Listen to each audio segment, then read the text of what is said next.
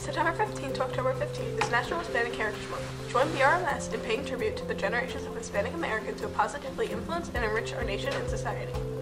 Today we feature Lin-Manuel Miranda. Lin-Manuel Miranda was born January 16, 1980 in Manhattan, New York. His father is Louis A. Miranda, Jr. The first musical he wrote was In the Heights in 1999. It then premiered off-Broadway in 2007. Lin-Manuel has won many awards with the span of his career. One of these awards is the Grammy Award for Best Musical Theater Album for Hamilton. Some of his most well-known projects are Hamilton, In the Heights, and Tick, Tick, Boom.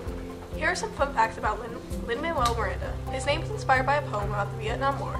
He used to work as a teacher, and he wrote In the Heights while in college. A future project of Lin-Manuel's is set to come in April 2023. It is a Broadway adaptation of the 1977 movie musical, New York, New York. Make sure you subscribe to our YouTube channel and click the notification bell so you don't miss any episodes of our special series for National Hispanic Heritage Month. I'm Kaylee, thank you for watching.